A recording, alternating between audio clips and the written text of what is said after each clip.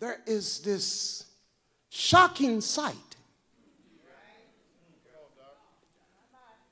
Here comes someone who's standing 9 feet tall, over 9 feet tall.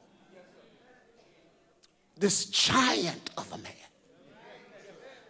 by the name of Goliath. And watch this. He's on the side of the army of the Philistines.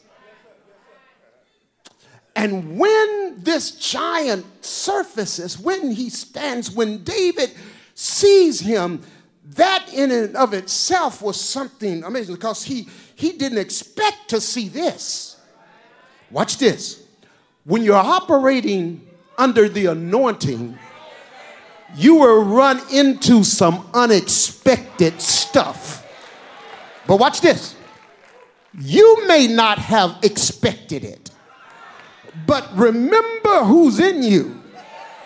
He was well aware of what would take place long before you arrived and long before it happened. Therefore, when things happen, even though we may be shocked, you need to know God's not shocked. As a matter of fact, he often allows things to surface to let us know you thought it was about the corn, the bread, and the cheese. And see, the reason you need to submit, even though this menial task seems unimportant, you don't know what I have planned. You don't know what I'm going to do. And so